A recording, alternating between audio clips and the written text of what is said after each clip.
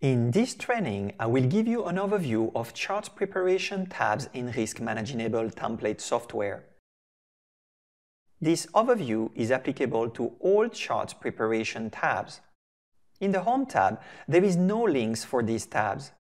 You need to go to the Options tab to show or hide chart preparation tabs.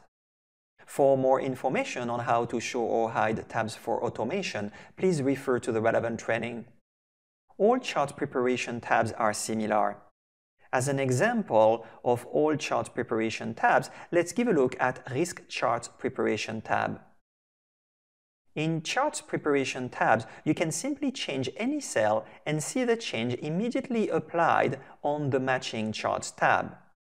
This way, you can rapidly customize a group of charts without having to individually change the series, axis levels, or legends on all those charts. For example, information from the Risk Charts Preparation tab is used in the Risk Charts tab.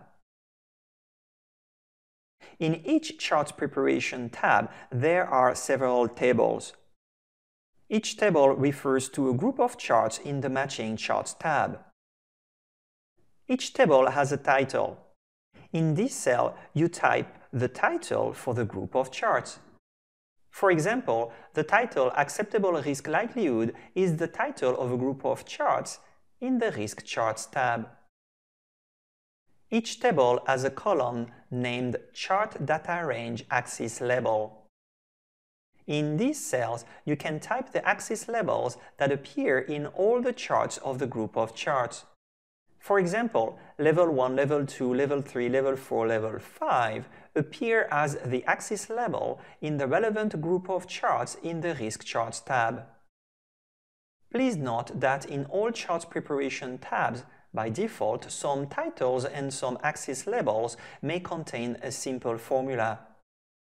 Those formulas can be seen in the formula bar or in cells by pressing F2 on your keyboard. These formulas are used to further integrate the overall configuration of the risk application with names defined in Parameters tabs. Each table has two other columns, which are already set up to work conjointly with other tabs to automatically select the number of risk IDs which must be included when drawing the charts. In other words, everything is fully integrated and automated, and you should not change those columns. It is highly recommended to keep the default settings until you become reasonably familiar with this risk management tool. Et voilà! For more information, please visit manageable.com. Thank you.